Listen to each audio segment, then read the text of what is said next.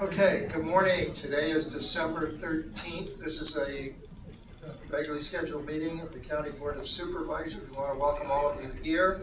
Pamela Patterson, and I was mayor last night and we switched, so now I'm a council member, just to clarify that. But I'm speaking to you on behalf of the city of San Juan Capistrano, so I am on the council. I also serve on the San Onofre generating the power plant, the community engagement panel.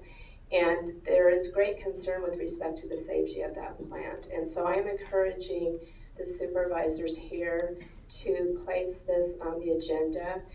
We have, first of all, the power plant was closed due to mismanagement, and it is an ultra hazardous condition.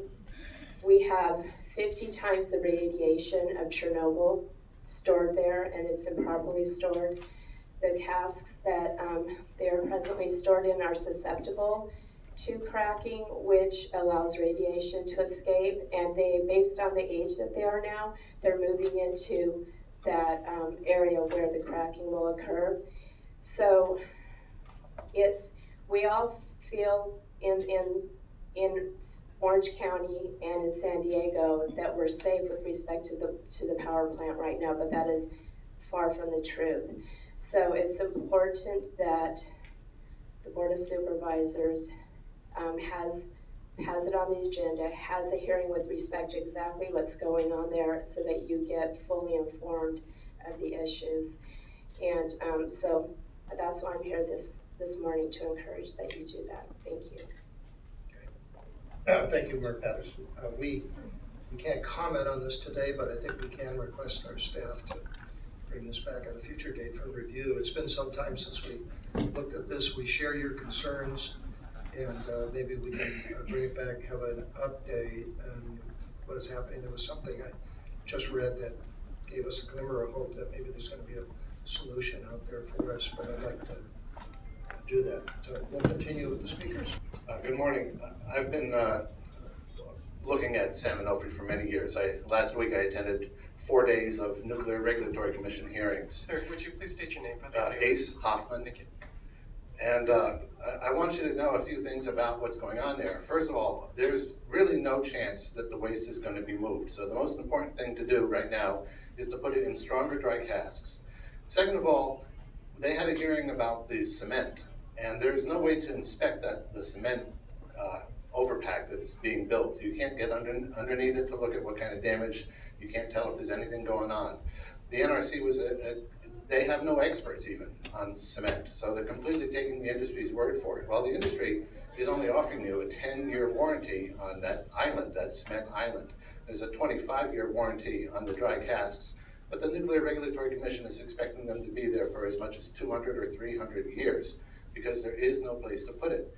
Yucca Mountain was canceled. It's going to stay canceled because at the time it was canceled, there were well over 300 scientific problems with it that had not been resolved.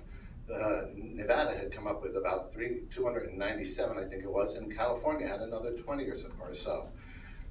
Water going underneath it, water dripping from on top. They wanted to build titanium drip shields 4 inches thick. They had no way to support them to keep them from falling onto the things. And even if the casks were to be moved to Yucca Mountain, they'd probably stay outside for hundreds of years as they move them in a little bit at a time. So there are no good solutions to the waste. It's a wonderful thing that we closed down the plant. I wrote this book about 10 years ago after I had bladder cancer. And I'm not a smoker. Radiation is a possible cause of it. My wife has had breast cancer. So we're very concerned about what effects might occur if that waste at San Onofre is released. And I hope that you'll take a look at the book. It has never been corrected by anyone, and hundreds of employees at San Onofre alone have seen it. Thank you. Thank you. My name is Patricia Borchmann. I live in Escondido. I want to thank the board for opportunity to address you this morning. I am also here regarding safety concerns at San Onofre, and I especially want to thank the elected official from San Juan Capistrano for appearing before the board this morning to express concerns that are credible, I think, from Orange County, and I hope that the Board Board of Supervisors representing supervisors in San Diego County will be open-minded and open to scheduling a subsequent hearing. There's a lot of important issues. I've been distressed by hearing some informal comments to the extent that a lot of times I think supervisors think that the hard work and heavy lifting has already been done because the plant has been closed. I think that is inaccurate. There's a lot of work still to be done, and it's stakeholders here in San Diego County deserve to be represented, and to the extent that the Community Engagement Panel has been operating for almost 2 years already, we have been underrepresented. I know Supervisor Juan, you've been designated as the member to represent the Board of Supervisors for San Diego County, and your attendance has been very poor. And so we are often faced with an empty seat, and I think that it's important for the remainder. There's a lot of work that the Community Engagement Panel is going to need to continue to be doing. And I want to thank this board for your action late last year in taking steps to intervene in the County of San Diego's emergency response plans and taking action to coordinate funding contributions from Edison's to the county's emergency planning. Thank you. I'm Robert Pope, a geologist with publicwatchdogs.org. I appreciate you all taking the time today to listen to our concerns.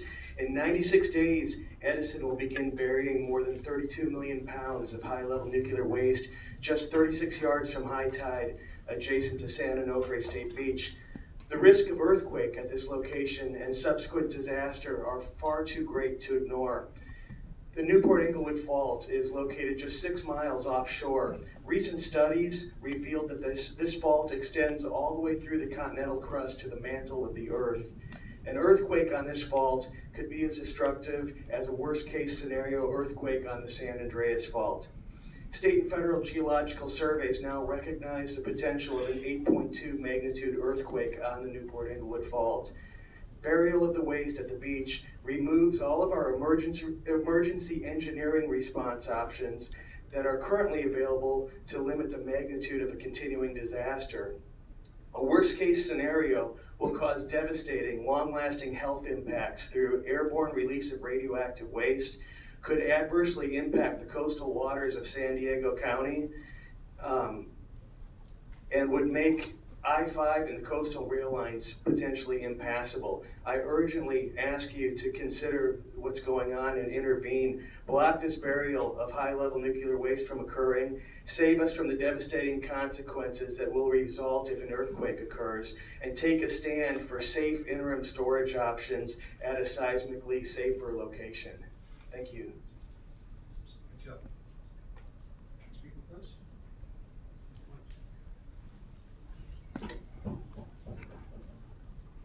My name is Peter Stoup. I'm a native San Diegan. I represent a group called Coast Ignorance. We're a nonprofit anti-nuclear group based out of Utah, ironically.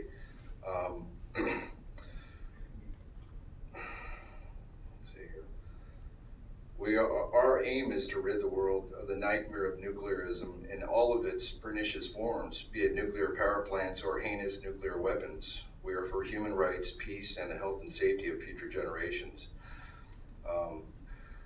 Our group would like to urge this body to get involved with the removal of waste from San Onofre and the whole decommissioning process. And that's about all I have to say. Thank you very much. We're fortunate to have Chair Roberts both sit on this board as well as SANDAG and MTS. And at that same meeting with Supervisor Jacobs, also the chair of the San Diego Supervisors Subcommittee on San Onofre, the WTS Legislative Committee presented a second written request from our WTS Board of Directors to put San Onofre on this December board agenda. The request was denied yet again. The same day, I drove north to attend Edison's quarterly community engagement panel meeting in Dana Point. Not only was there a board member there from the Orange County Board of Supervisors on the CEP panel, but 2 reps from the Orange County Emergency Services. One even made an emergency planning presentation and answered questions. Since there was no representation whatsoever from San Diego Board of Supervisors nor the San Diego Emergency Services, I'll provide an update on one of the many things that you missed. Edison's presentation that night revealed that yet again, the California Coastal Commission Special Condition number 2, a requirement, it's not a wish list, it's a requirement of that permit, of an aging management system to monitor those casks is still under development.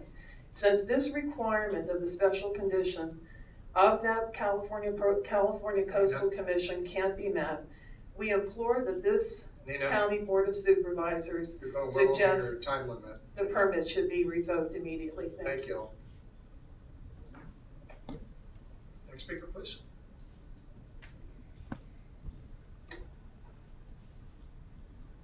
Hi, I'm Charles Langley, Executive Director of Public Watchdogs, and I'd like to talk about burial of nuclear waste at San Onofre. Essentially, if we allow this burial, we will lose a powerful partner in finding and funding permanent solutions to our nuclear waste.